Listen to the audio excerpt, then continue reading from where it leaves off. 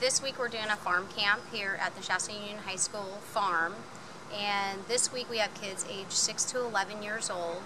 We have the garden out here that we are adding soil to. They're seeing an empty garden box that goes from an empty garden box to adding the soil to it, to watering it, to adding the plants to it, and then hopefully at the end of the week they'll be harvesting the food.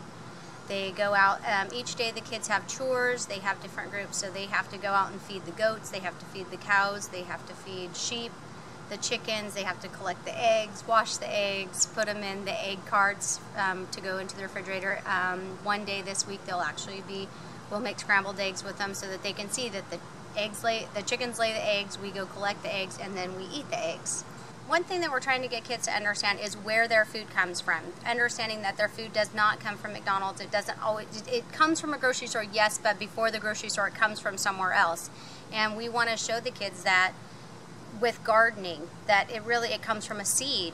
We have to nurture it, we have to give it soil, we have to give it water, we have to give it sunlight, and that all of this food that they're eating actually comes from somewhere.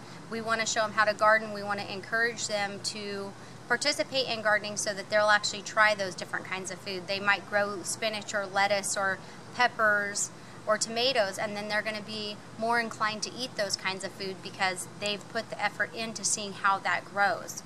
As far as the eggs go, they're seeing that these eggs actually come from these chickens that they're feeding and watering and taking care of. We're talking about what we can get from the animals. Beef comes from the cows, and so they know a hamburger doesn't come from McDonald's. It actually comes from this cow that we're feeding and watering.